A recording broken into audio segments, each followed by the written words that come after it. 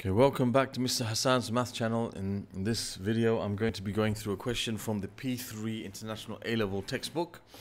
And this is from chapter 2, Functions and Graphs. It's question number 11 from, I think it's exercise, hold on, let me find out.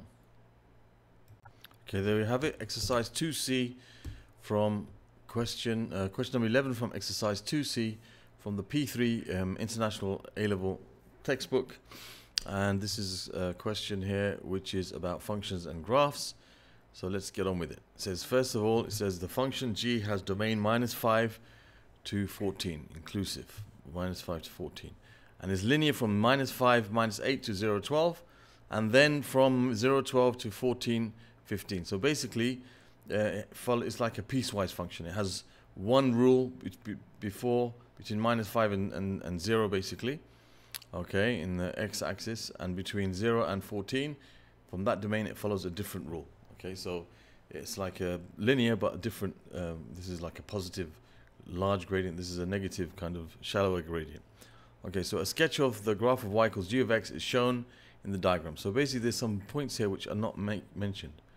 For example, here this is 14 and 5, it says.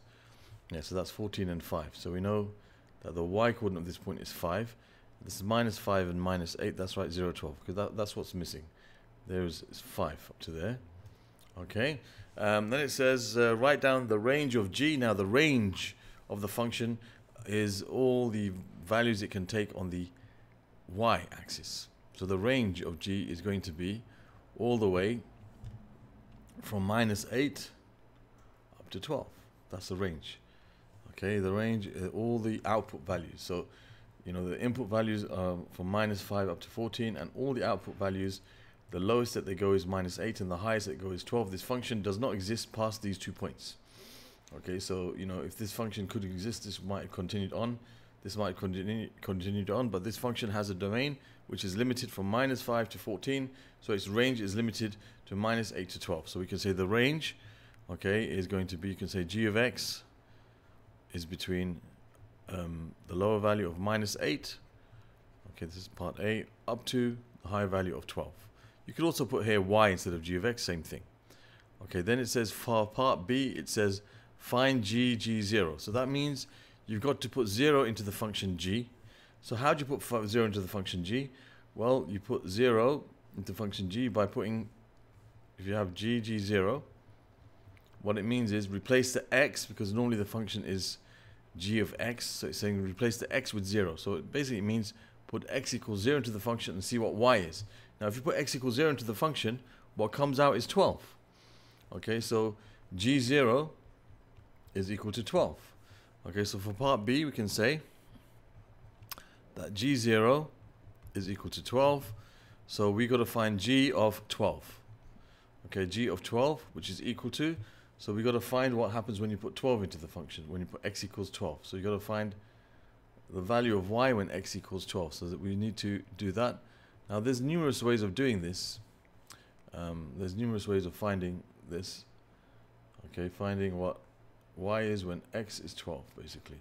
So we need to find that value over there. So one way we could do it is by using what are called similar triangles. I can make a pair of triangles which are similar, like, I don't think this will work. Let's see if this changes shape. Yes, it does. Good.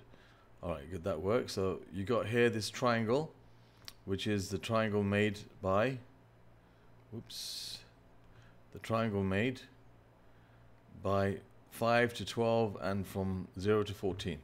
So there's that triangle here. That's the triangle made. This is from 5 to 12, and that's from 0 to 14. So that's 14, and that's 7.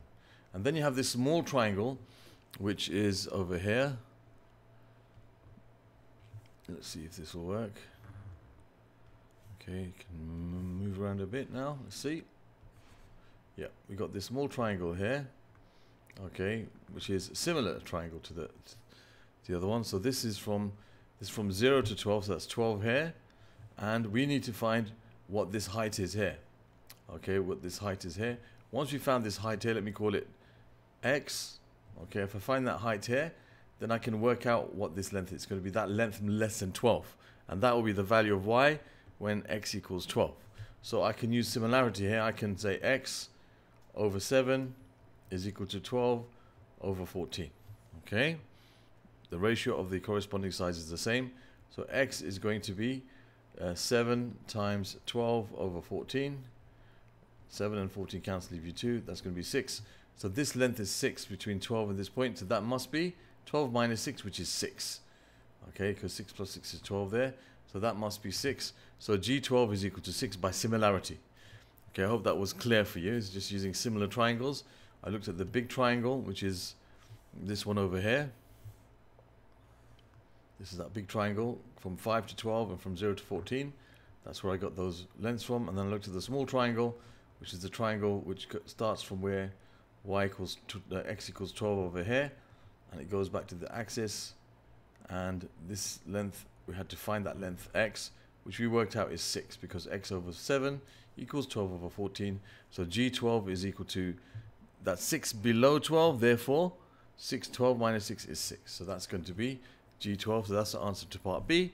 And then part C says the function h is defined by h of x is equal to, h is such that x maps to, same thing as saying hx equals 2x minus 5 over 10 minus x. You have to find GH7. So first thing is you got to find what h7 is. Now h7 is when you replace 7 inside the function h. So it's 2 times 7 minus 5 over 10 minus 7. That's going to give you 14 minus 5, which is 9, over 10 minus 7, which is 3. So we know that h7 is equal to 3. Okay, now you know h7 is equal to 3. Okay, h7 is equal to 3. We can now, that means you've got to put inside the function g the value of 3. That means you've got to put x equals 3 into this function. Okay, so you've got to find what y is when x equals 3. Okay, so you need to find what that value of y is when x equals 3. Okay, so now again we could use the same kind of principle. We can use similar triangles again. So let's just take this triangle from there and use it. Okay, so I know that this is the big triangle. This is the big triangle made when you have, you know, that. I think this diagrams are slightly smaller, so let me just adjust the size of this triangle. Can I do it? Yes, I can. Okay, so you have here, whoops. Okay, you have your triangle here, the big one. Again, it goes from 5 to 12. Remember, this is 5 to 12, which is 7, and this is 14. And then you have your smaller triangle, okay, which is a smaller version of this. So I'll just copy and paste it. Now this smaller triangle, it goes, it's a really small triangle actually. It's like, oops, so small you can hardly see it. What happened there? Okay, it just goes like really small. I'll just draw it like that big so we can see something that's going on. It's a very small triangle, and we can see that this length here is 3. Okay, you'll find when x equals 3, and this height is what we have to find. Let's call it, you know, a different letter y.